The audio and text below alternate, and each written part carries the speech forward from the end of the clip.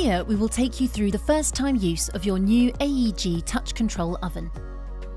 After the first connection, press the power button and you'll see a welcome message on your display. Press the arrow to enter the setup menu. You'll need to set the language, display brightness, key tones, buzzer volume, and time of day. The oven will not operate without time of day being set. You may have the option to connect your appliance to Wi-Fi and the My AEG Kitchen app, but this can be done at another time if you'd prefer. Before first use, the oven will need to have an initial preheating cycle known as burn-off.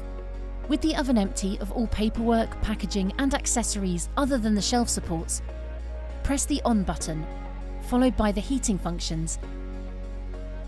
Select conventional cooking and press OK, and then set the temperature to max. Press OK to start the function and leave for 1 hour. Once complete, select True Fan or Surround Cook from the menu and set to the maximum temperature for 15 minutes before turning the oven off.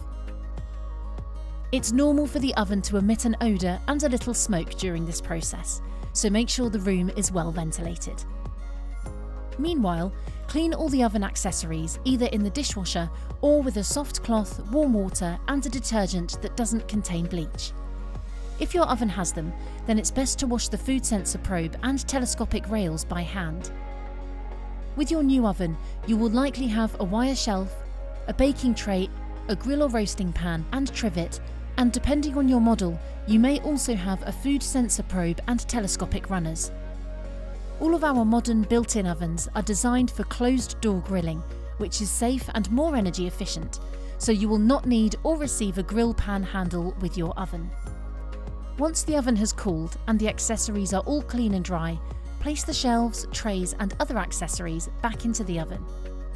If you have steam on your appliance, carry out the water hardness test and set your water hardness by entering the settings menu, followed by setup, then water hardness, and press OK. You'll also need to fill the water drawer. To do this, press the cover, slide it out and fill it to maximum level with cold water, then push the drawer back in to secure it. Your oven is now ready to enjoy.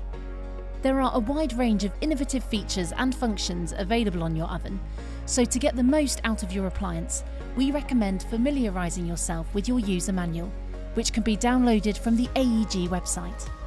However, Surround Cook or True Fan are your default settings, and they allow you to cook evenly on up to 5 shelves at once.